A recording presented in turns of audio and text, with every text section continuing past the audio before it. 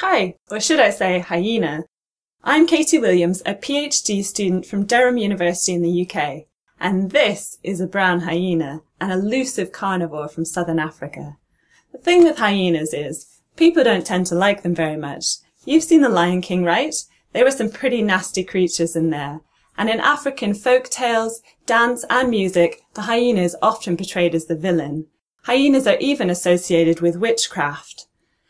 And the problem is that people take these negative perceptions and apply them to the way they interact with hyenas. So for example, at my field site in South Africa, people believe that the brown hyena is killing livestock, and as a result, they are deliberately killing hyenas back. So let's head to South Africa, see what it's all about. So here we are at my field site in the Soutpansberg Mountains, South Africa.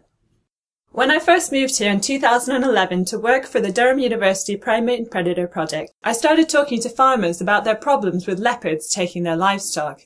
And all they wanted to talk about was brown hyenas taking livestock. And I was like, wait a minute, brown hyenas? Aren't they supposed to be scavengers? Hyena fact number 1.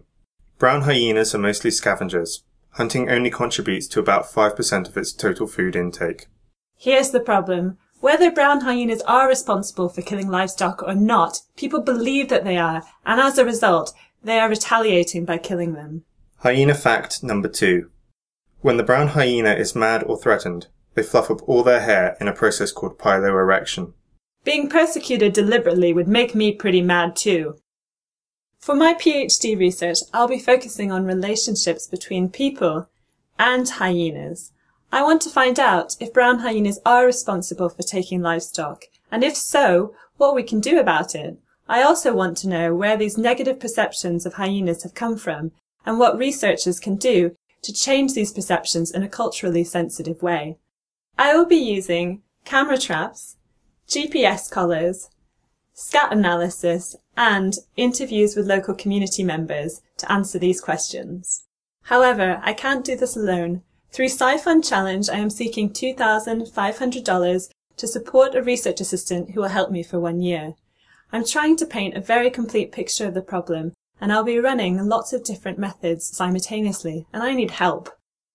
The money that you donate will help to contribute towards the assistant's rent and offset their food costs. So let's get a move on and give hyenas the chance they need. Better head back to Durham now. Thanks!